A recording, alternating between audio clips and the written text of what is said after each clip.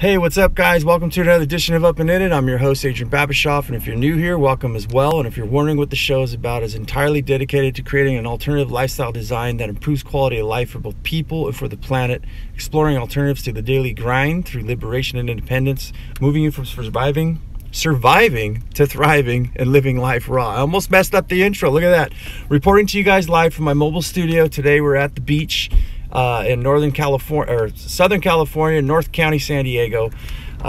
This is a potty mouth podcast. Every once in a while some F-bombs fly out. It's just the way I talk, so I apologize for that. If you don't like it, then sorry, but yeah. But today I want to get you guys on to step one in gardening, and it's the biodegradable container gardening. And it's the biodegradable container gardening way, which is way different than anything else that it was out there. And I want to encourage people to start growing their own food, doing their own thing here. And I want to start it off with a story of how I think I got affected by a seed that was planted into me. My mother gave me a package of seeds of nasturtiums about 25, 30 years ago. And I planted them in a planter around our house. Next, I didn't really think much of it. And I didn't think much of it once the plants, the nasturtiums, which they actually were, and they popped. I really didn't think much of it. I just saw it and I was like, wow, that was interesting that I just threw some seeds in some soil and the nasturtiums popped and started surrounding like the whole front half of the house. And it just did something to me visually.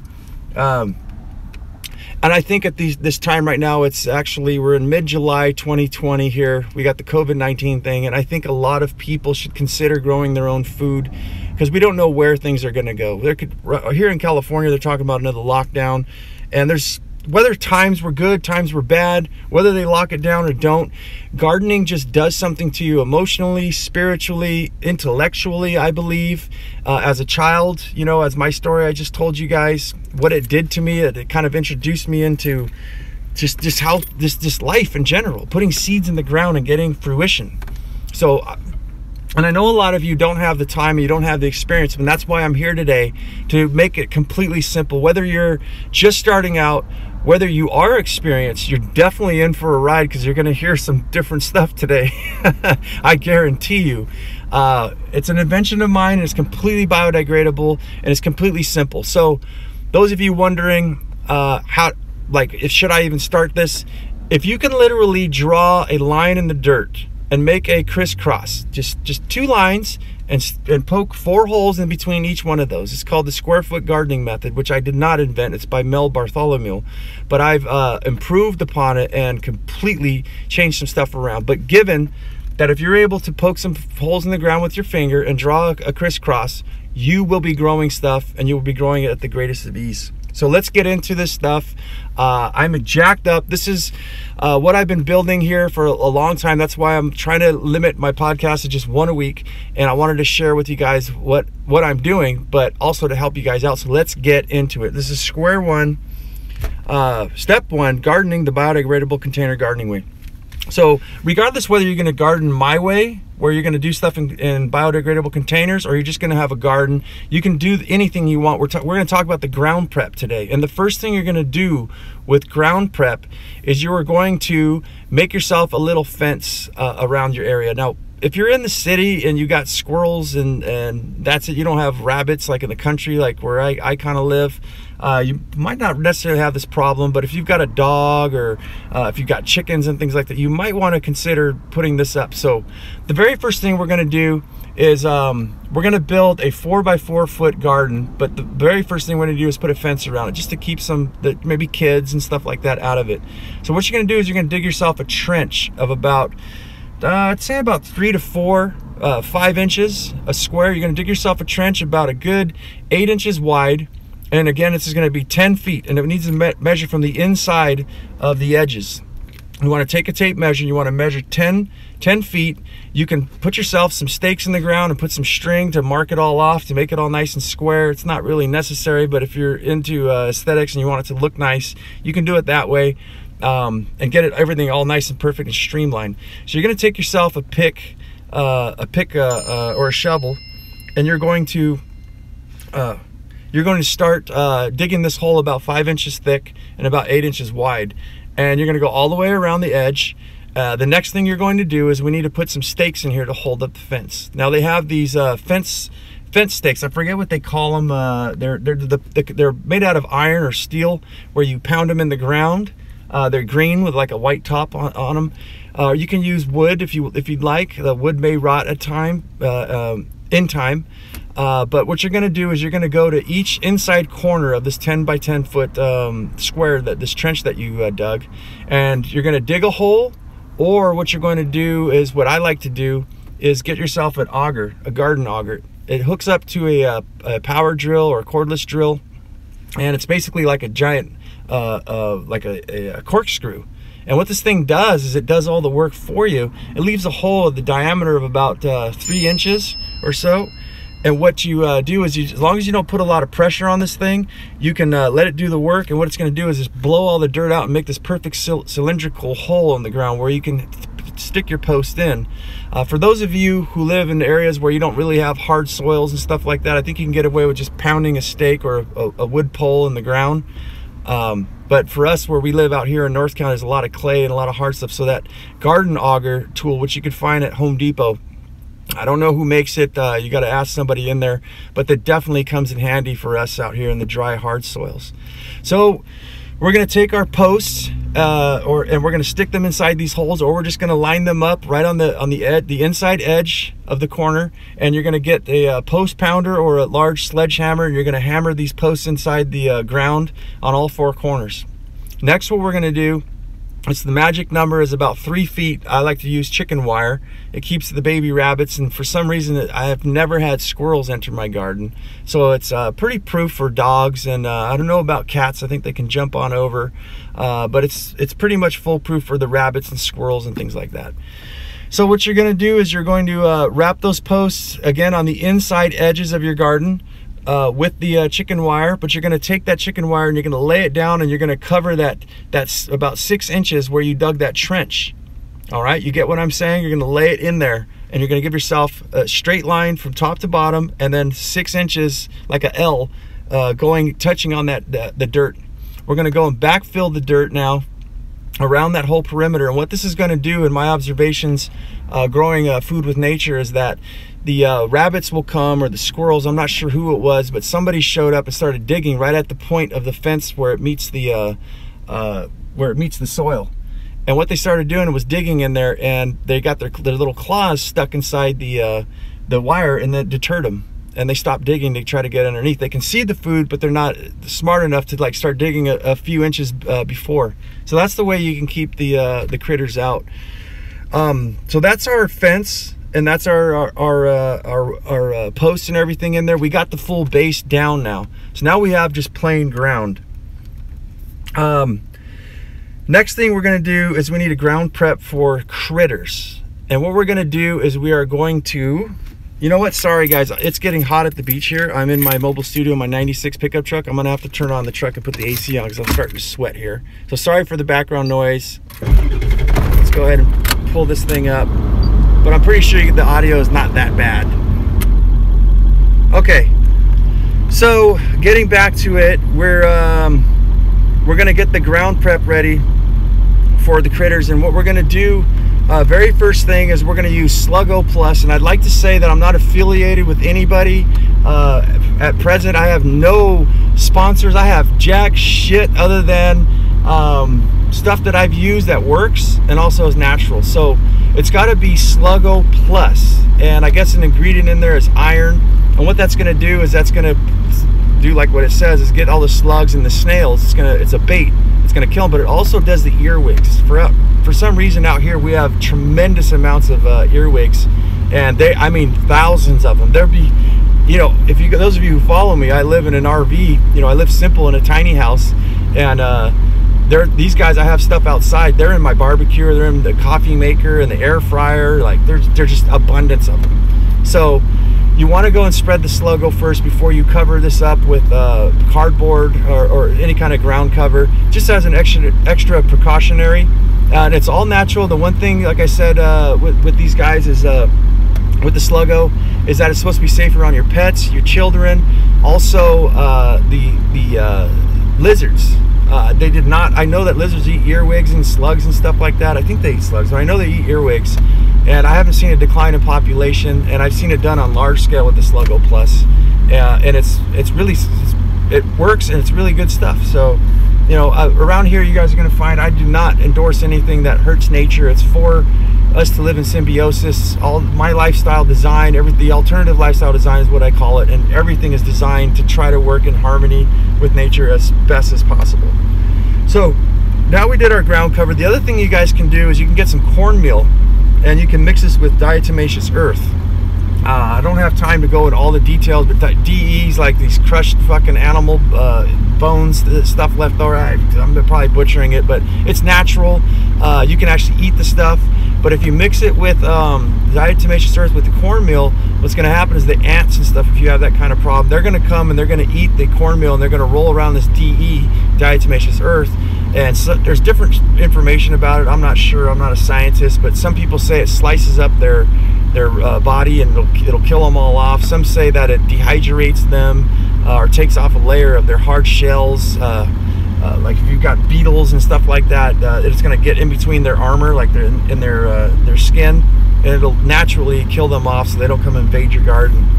We'd love to. I do have ways that you don't even have to kill slugs or ants or anything like that, but that's very advanced. We're going to get into that later on in the show. Not today's show, but in an episode later.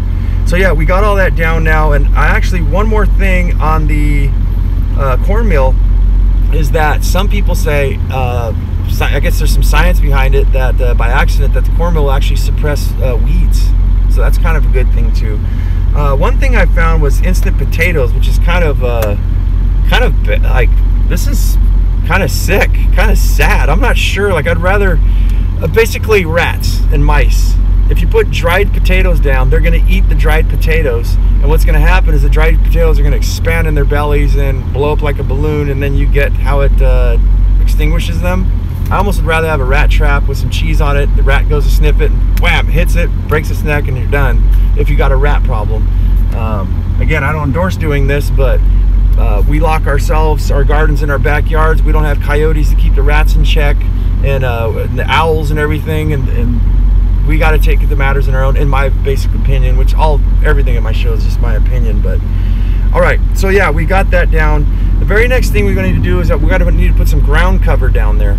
Now, if you're doing container gardening, I would recommend that you not use cardboard because it's slippery when you walk on it. It's going to get wet. If you try to pin it down with stuff, it's just going to tear. I mean, you can slip and fall on your ass. It's not really a good thing at all. So what I prefer is wood chips, and I get mine for free. Although we are through the COVID thing right now, it's been hard to get my hands on some, but you can get a whole truckload. There's apps like Chip Drop, things like that, where they'll come and just dump a whole pile of wood chips on your property, and you can use it to your advantage. It's natural, it breaks down, you'll have better soil, you'll have microbiology and stuff going on, and mushrooms and funguses growing, which is a good thing. But the best thing that you're going to find with your containers, such as 5-gallon buckets, or the root pouches, the grow bags, or the biodegradable container gardening system that I've got, is that you put them on the wood chips and you can move them around and settle them so that they're perfectly level, right? Because we're going to automate this thing. We're going to get into that. We're going to water. When that top gets dry, and if you've got stuff that's sitting on a little bit of an incline or something, all the water is going to pour. It's going to settle on the lowest side, right? The laws of physics and gravity here. So what happens is your soil gets really dry. Also, if you're using burlap like I do, what happens is that water gets on it. If it's not level, it just needs to soak in for a while. And depending also which type of soil you're going to use, it's going to beat off of it and it's going to go to the lowest point. So you want these things level so that it can fill up and then drain nice and even throughout the container. And the wood chips on the bottom also help when you're doing root pouches or the biodegradable container gardening like I do, to keep the airflow underneath so that there's less rot in the burlap, which is what we use for the lining for mine, or your root pouches. And it gets critical. We're going to get into this. You don't need to know about it yet. But it's air pruning, and it's where basically the roots start to come out and poke out of the bags, and the air cauterizes them, and it's more gentle on the plant instead of growing in a bucket where the leaves get tangled and it starts suffocating itself. We're gonna get into that.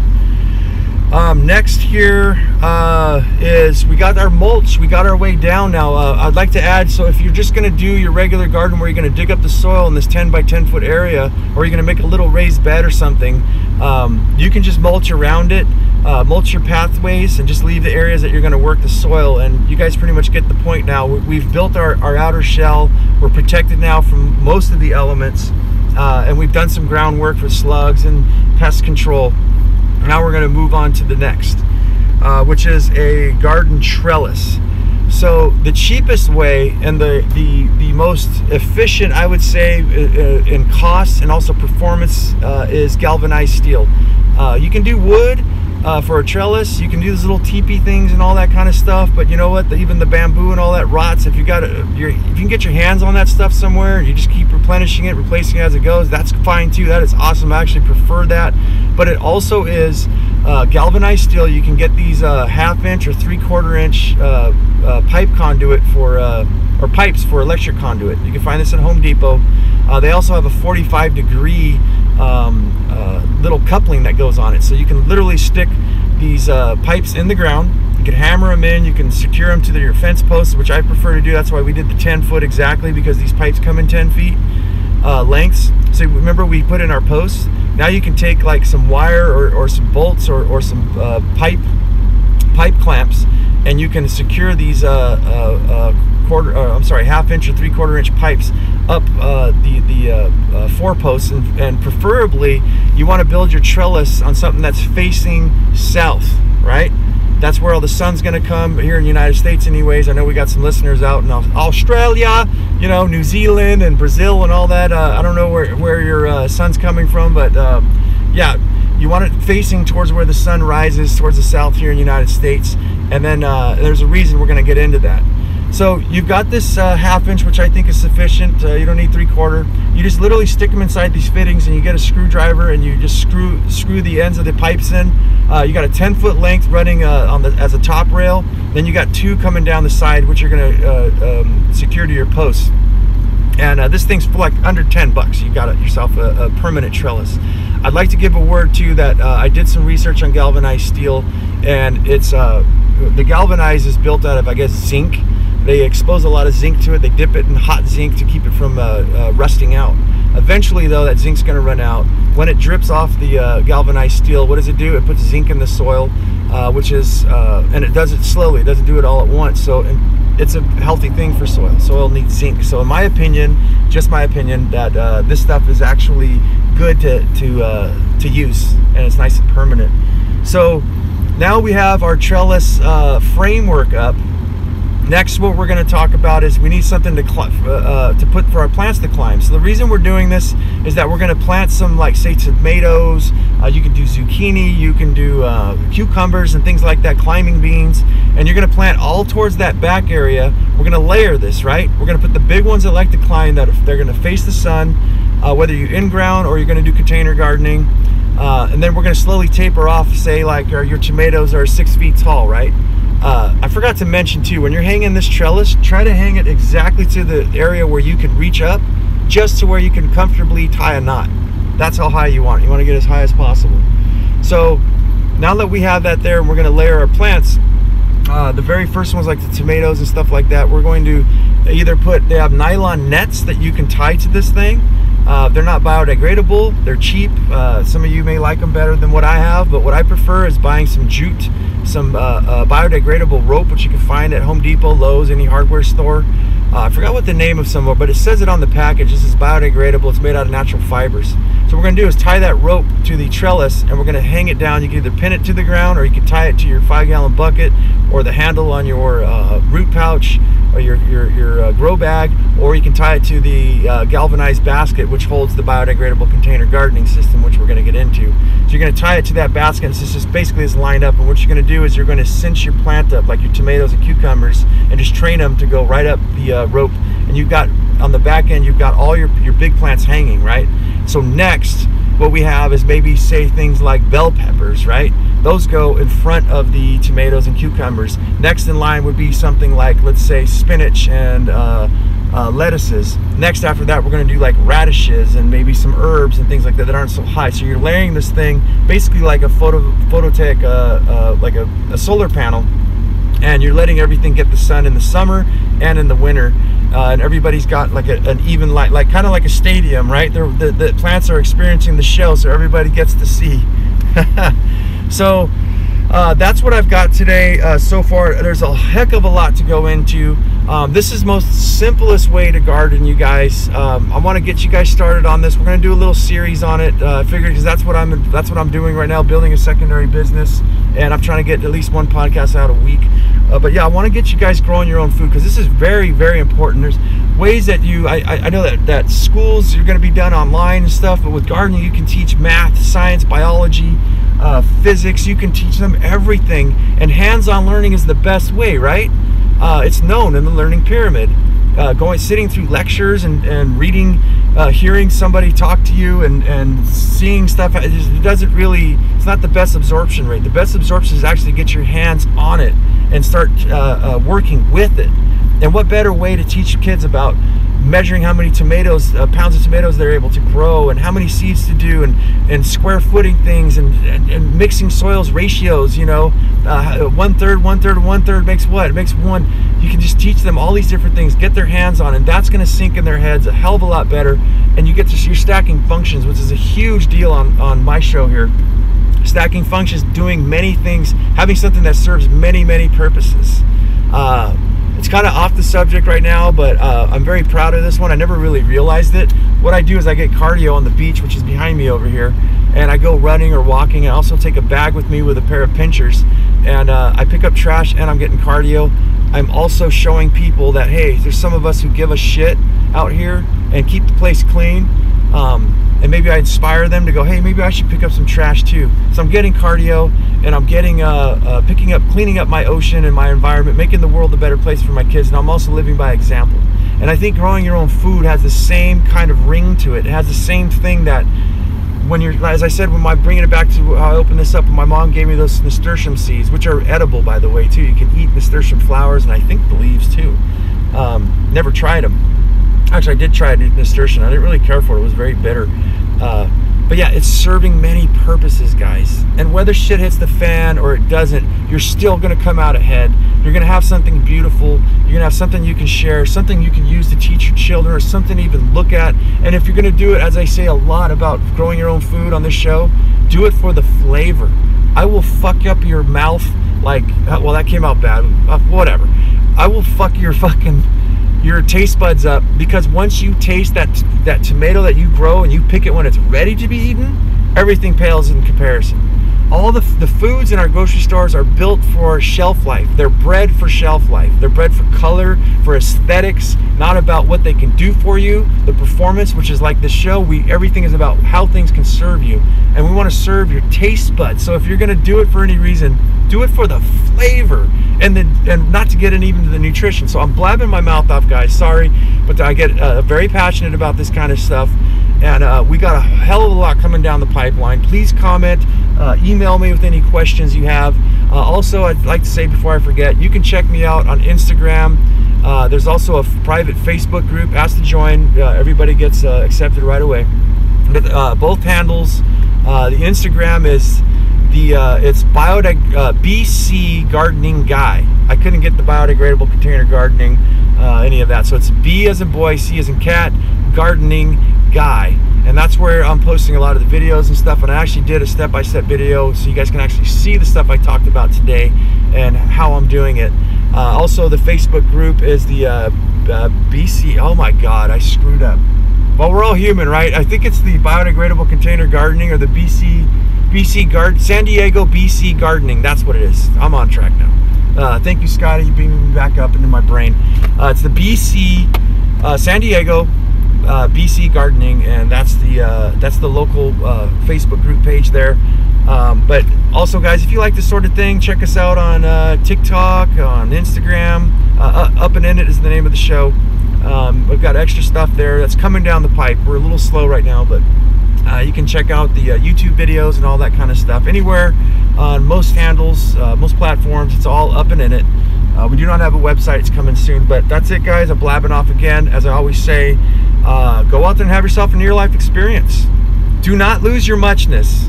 Carry on the fire. Human up. Live it, love it, own it. And bone it, my friends.